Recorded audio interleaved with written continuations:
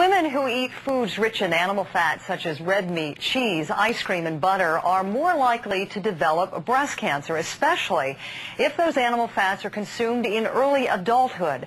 That is according to an 8-year study published today in the Journal of the National Cancer Institute. Dr. Len Lichtenfield is the Deputy Chief Medical Officer of the American Cancer Society. He joins me tonight from CNN Center in Atlanta. Thank you, Doctor, for making the house call. Welcome. Thank you, Paul. It's a pleasure to be here.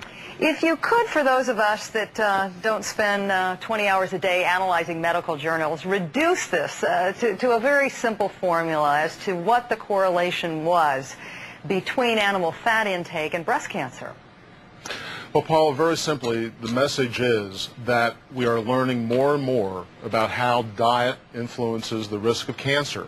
And this is one more bit of evidence that says if you eat a lot of red meat or a lot of animal fat, you are at increased risk of getting cancer if you're a premenopausal woman.